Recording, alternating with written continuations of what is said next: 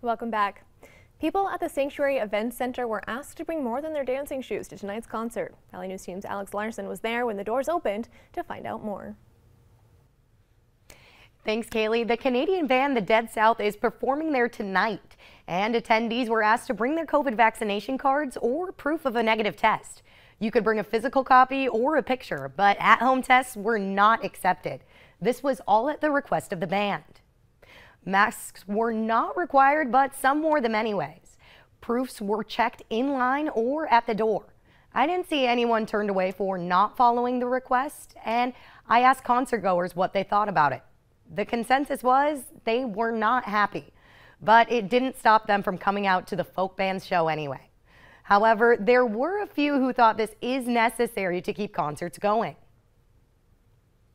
We weren't able to get a comment from the Sanctuary on if the rule will become the standard for shows. I spoke to a band member outside who said the request is normal back home. All right, thanks so much, Alex. Those who are going to the Dead South's second performance tomorrow, here's your reminder to bring a proof of a negative test or your vaccine card.